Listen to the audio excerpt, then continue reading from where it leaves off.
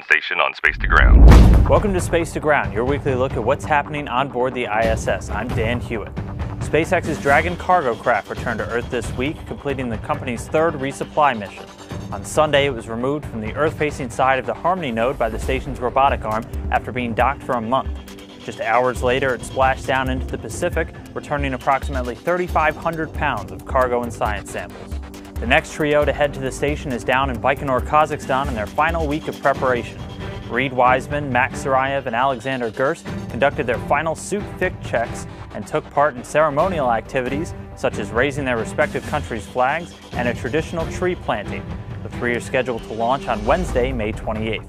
Commander Steve Swanson has been working on the Resist Tubule experiment this week.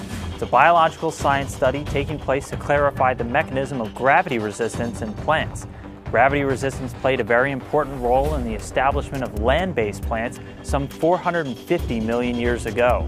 Better understanding this mechanism will be instrumental in enabling efficient plant production in microgravity, a key capability for sustaining human life in space. This week's social media question comes from the Rocket Science Club at Dugan Middle School. They ask, how much thrust does it take to launch a Soyuz? Well, like most rockets, the Soyuz operates in stages. The first stage consists of 4 strap-on boosters and a central core engine, which initially provides over 930,000 pounds of thrust. After almost 2 minutes, those strap-on boosters fall off, and the core stage continues to burn, providing between 178,000 and 222,000 pounds. Third and final stage provides just under 67,000 pounds of thrust, and that's the simplified answer. Make sure to keep sending your questions and comments using the hashtag SpaceToGround. We'll see you next week.